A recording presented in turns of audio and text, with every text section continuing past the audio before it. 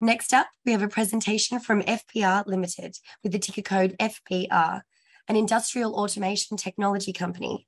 To tell us more, today I am joined by Executive Director and CTO, Mark Pivac. Good morning, Mark. How are you? Very well, thank you, and thank you for inviting us. Thank you. I'm Mark Pivac, CTO and founder of FBR, formerly Fast Brick Robotics. So the global construction industry is massive, and it hasn't really changed in the bricklaying field for over 6,000 years. What we've seen in modern manufacturing is a trend towards automation and robotics, but that's really only happened in the factory. What FBR is all about is about bringing that kind of speed and accuracy out onto the construction site. And we do that through our really core technology, which is Dynamic Stabilisation Technology. What that enables us to do is have a very accurate and fast robot on the end of a very long, flexible boom and achieve really accurate placement of objects over a very wide area. Now, we've chosen bricklaying as our first application for this, simply because bricklaying is a massive industry. And it's something which we've been working on for a long time now, and we're actually out in the field now building real houses out in the real world. So just to give you a rough idea of the global market size, we're looking at about $500 billion a year to supply and lay the bricks which are currently used in industry. And with robotics coming into that industry, there's potential for that to grow and even overtake other materials. The construction industry is massive and it uses a wide range of materials, such as tilt panel, concrete, precast, steel, brick and block. And we're just one contributor into that massive industry, but the whole industry is ripe for automation, and brick and block laying is our first application. So FBR's solution is we arrive on site with a truck. The whole thing is truck-based so that there's very, very quick mobilisation to site, and very much the way that a crane or concrete pump arrives on site, puts its outriggers down and deploys its boom, it's then into manufacture. So one of the big advantages of FBR technology is that we actually use an industry-proven product. As I mentioned before, bricks and blocks have been laid for 6,000 years, so there's no real change there. The construction industry is very conservative and can be slow to change, but we found here in Western Australia and also around the world, there's a huge amount of interest to use new processes, but with existing proven materials. So that's a really big advantage for FBR compared to, say, 3D printing, which has to introduce new materials into the construction industry. And here I'm talking about concrete kind of printing. So we're already out on site working with some of the top tier builders in Western Australia, and we built a number of different projects ranging from single detached housing through to commercial centres, childcare centres, and we're currently working on a 16 townhouse development, which is 2-storey. In addition to those buildings out on site here in Western Australia, within our factory area here in Perth, we also have a test building area with slabs set up, and we quite often build test structures for interested clients from overseas. So we've built in the style of Mexico, the US, and Europe. So we know that this technology can be deployed worldwide. So one of the big factors for this technology is improving the environmental impact. So already we have seen massive waste reductions. There's a huge amount of waste in the building industry, and we see really good implications for automating that. By predefining the design and doing things robotically, there's a lot less waste than in the manual process. So we see big cost savings there in addition to the time frame. So our 4 pillars at FBR are speed, accuracy, safety, and waste reduction.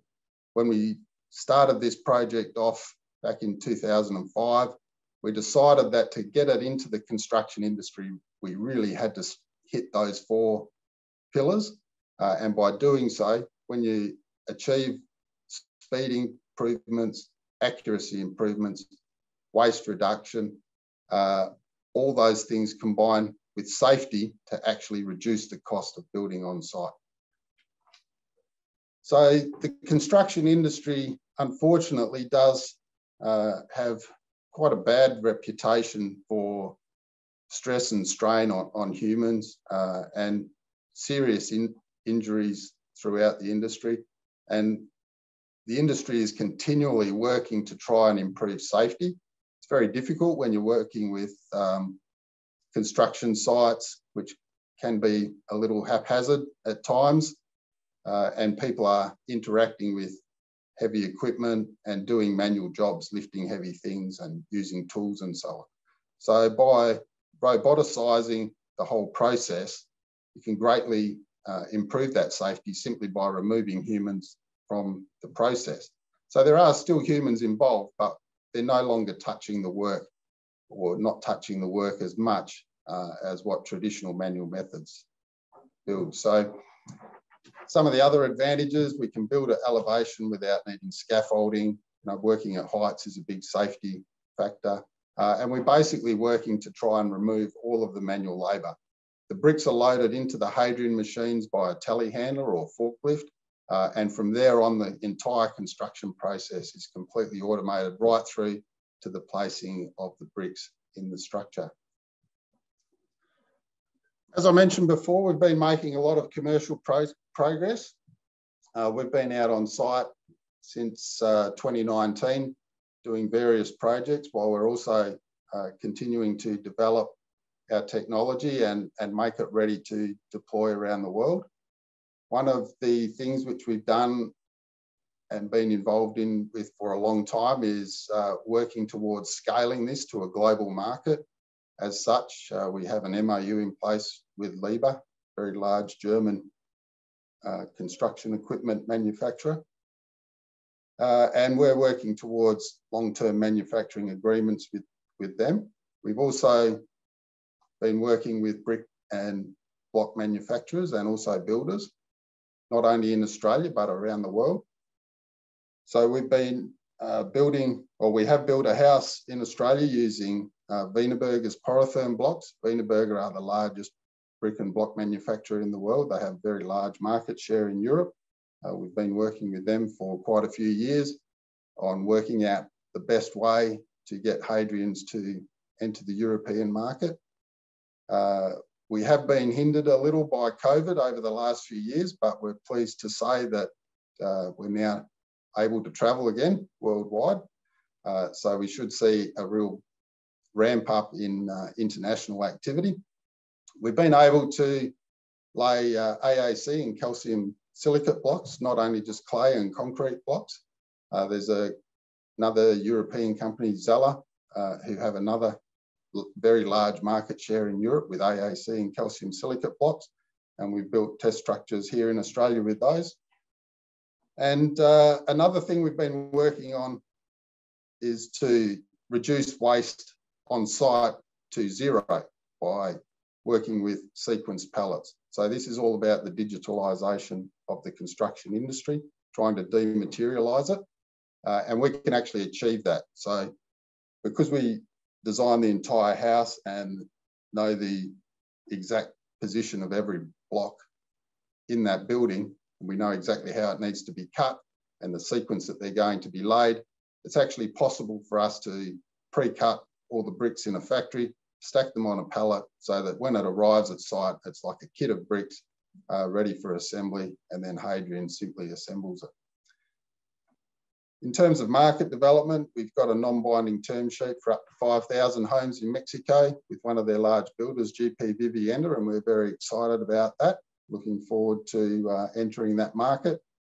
And we've also got a market entry feasibility study with the UAE Ministry of Energy and Infrastructure in the Middle East. Very exciting, very large market, and we're moving towards those. Another key thing we've been working on is the next generation Hadrian X. So these are quite large and sophisticated robots. We've been continuing the development of the existing 2 Hadrians that we have, and in the meantime, looking at what's needed to roll this out globally. Now, one of the things about bricks being a 6,000-year-old product is that they're really optimised around the human. So the size and weight of those bricks is limited by what a human can lift. Robots don't care about the size or weight of the blocks that they're working with. So our next generation Hadrian is designed to lay much bigger blocks. Effectively, they'll be twice the size and twice the weight that the current Hadrian works with. That in itself will increase the construction speed, because what we're aiming to do is be able to build a complete house in less than a day.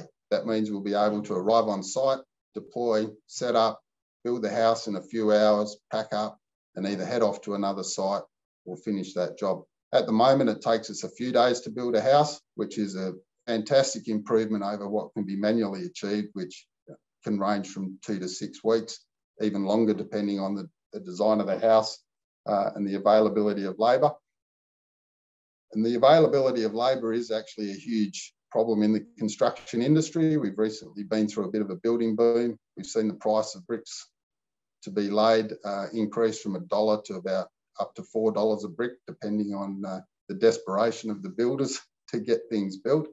And we see that in the long term, Hadrian should stabilise the bricklaying availability and also the pricing of the bricklaying, and that'll be a big factor for builders. So one of the other important features of Hadrian 110 is the delivery system through the boom is being built so that it can be developed to eventually work with other products other than bricks. So this opens up the possibility of laying roof tiles or dealing basically with anything else which needs to be positioned or placed or assembled on a construction site.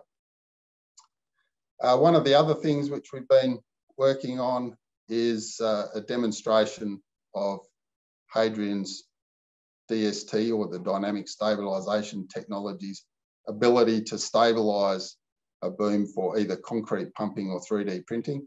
We've done that and we've demonstrated that, and our CEO is currently travelling the world looking for how we could either introduce that into the 3D construction, 3D printing market, which is currently dependent on gantries to position the nozzles.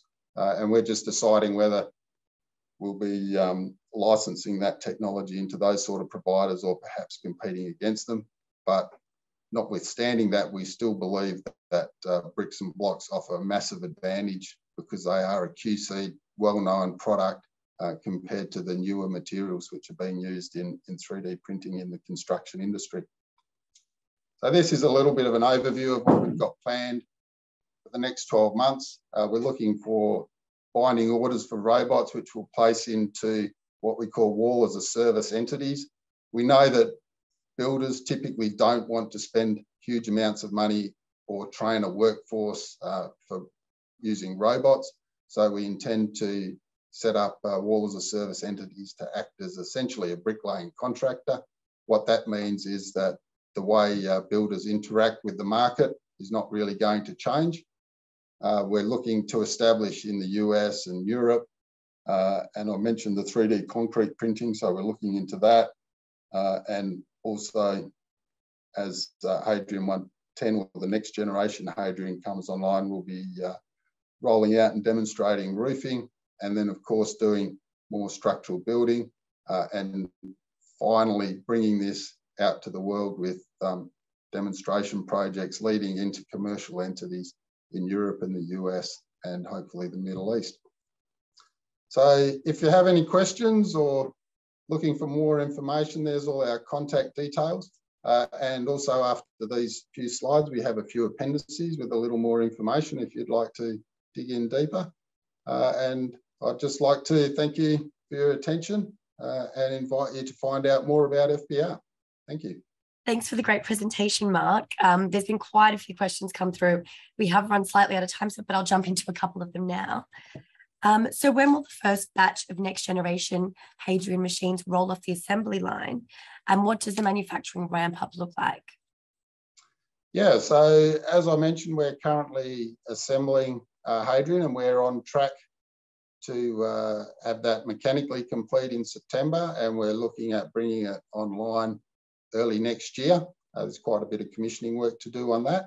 And from there, we'll just go through a continuous improvement process and ramp up production. Here in Australia, we have capacity to produce machines. And as that rolls along and increases, that'll eventually shift into offshore production as well. So really exciting times ahead. Thanks, Mark. There's actually just a question. This has been asked a few times, but so in the near future, could the machine be adapted for other industries such as forestry, mining, space exploration, and agriculture? Sure. DST really enables the accurate placement of materials or a robotic end effector over a very large area. So there's a huge range of industries that it could be applicable to. Basically, if you want a robot that could have a reach of 30 metres or 50 metres, or even an end effector hanging off a crane, that's all possible. So there's huge potential applications in defence, forestry, mining, the construction industry. And as you mentioned, space is the future frontier, but we're not quite there yet. Wonderful. Well, Mark, thanks again for joining us. Our broker briefing, a copy of today's recording will be available online. But for all the webinar attendees who are sending through questions, I would encourage you to reach out to Mark directly via the contact details on the bottom of their ASX releases.